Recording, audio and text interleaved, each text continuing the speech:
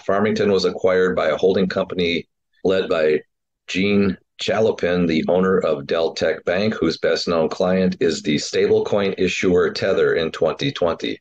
After that, it applied and was approved by the Federal Reserve Bank of San Francisco in 2021. Then Alameda acquired a stake of a little less than 10% in the bank, just below the threshold for regulatory approval. Just below the level for regulatory approval, trying to stay off the radar.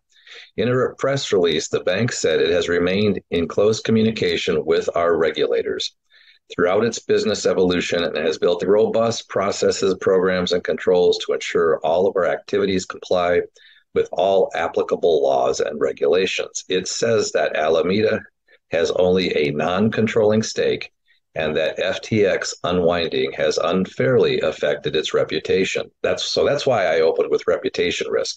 Reputation risk, as you know, is something that NCUA examines you on.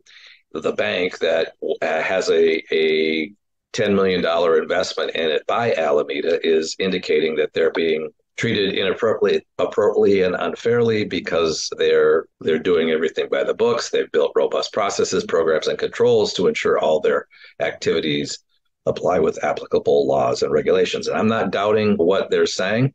I do find it interesting that they stayed below the regulatory threshold and they only have a 10% interest.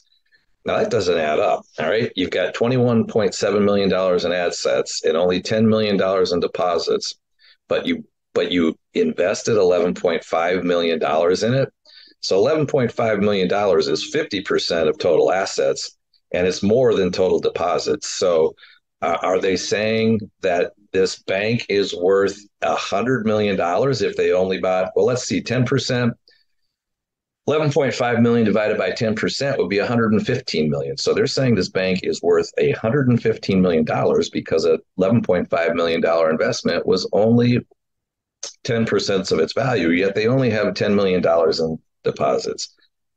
So in my 33 years in experience, I've never seen something astronomically valued like that, but maybe that's how things were played here at Alameda, at FTX. This is only chapter one of seeing who was tied to this, how they were tied to it.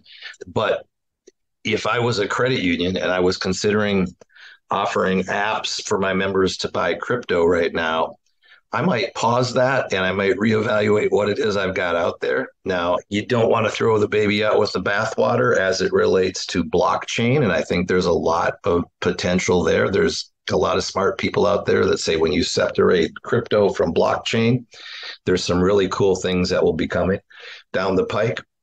But I wouldn't want to be the market leader on that right now. I've got some podcasts coming up where we'll talk about the difference between crypto and blockchain with some really cool guests that are experts and know far more about that than I.